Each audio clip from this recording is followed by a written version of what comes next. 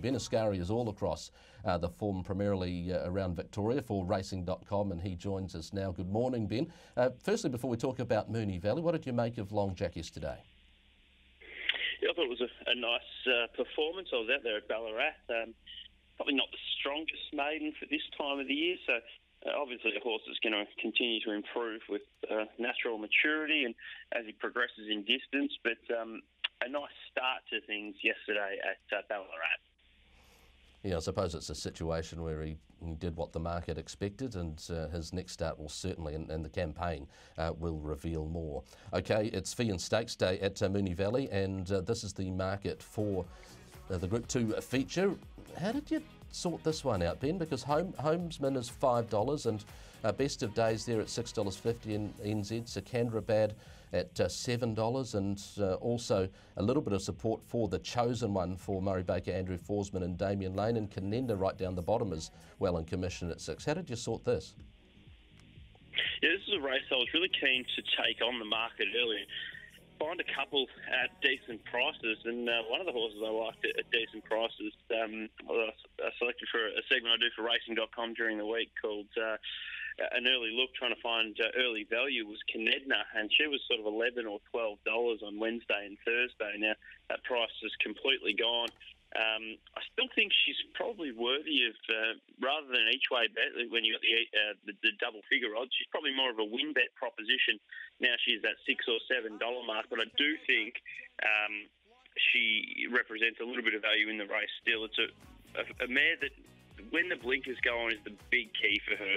You've just got to almost disregard her form first up in the PB Lawrence Stakes, where she didn't have the blinkers on. You look at last preparation, she went around when the blinkers went on second up at the Valley. She was terrific over 1,600 metres.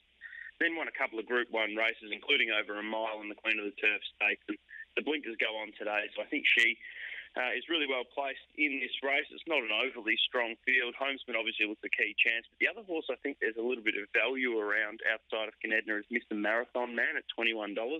He comes through that PB Lawrence Stakes, and I thought he was really good measuring up at weight for age. He's got a bit of a fitness advantage over most of his rivals here. He's better suited up to a mile.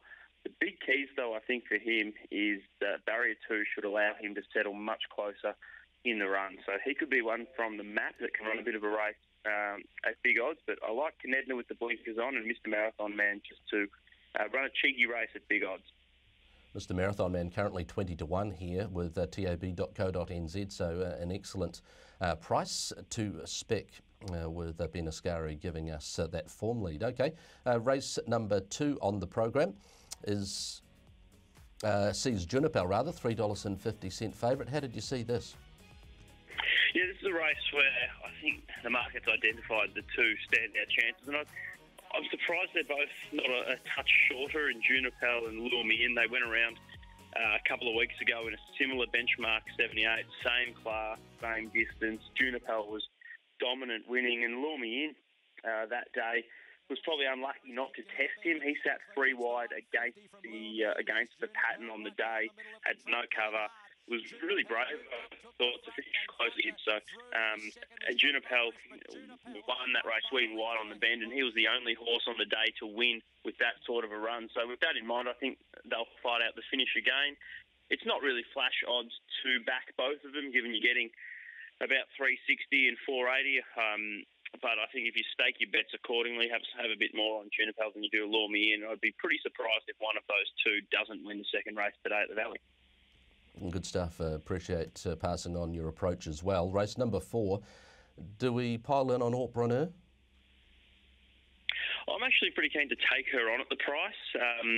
She's pretty short, given I think there's been anything spectacular out of the figures that she's produced winning in Sydney.